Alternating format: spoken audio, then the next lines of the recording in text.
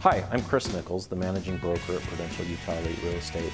I'm also the race organizer for this year's Utah's Amazing Home Race.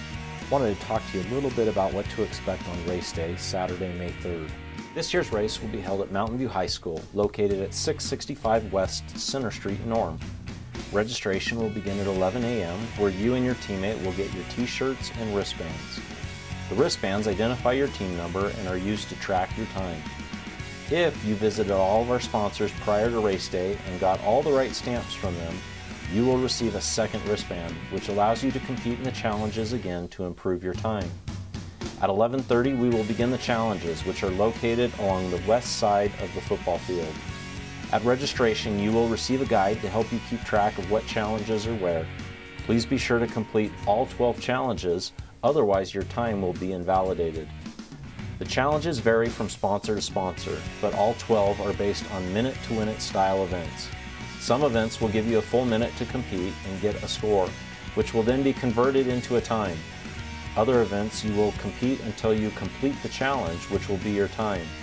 If you don't complete the challenge within the minute, your time will be 60 seconds. With 12 events in various formats, one event will not make or break your score. It's your cumulative score that determines the winner. Scores will be recorded at each event and then turned into the scoring table. It is hard to estimate how much time the event will take, as it depends on how many teams register and how many teams visit each sponsor, allowing them to compete a second time. We are estimating 2 to 3 hours. We will have food, snacks, and drinks for you, as well as 1 or 2 food trucks may stop by the event. You are welcome to relax in the stands whenever you need a break between challenges and for the prize drawings.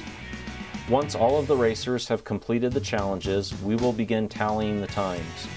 In the meantime, we will begin awarding the random prize drawings from our sponsors, including many great gift certificates. Once the times are tallied, we will announce our grand prize winner along with second and third place. If you have any questions on the race, please visit our Facebook page and ask your questions there. We are looking forward to seeing you on Saturday, May 3rd.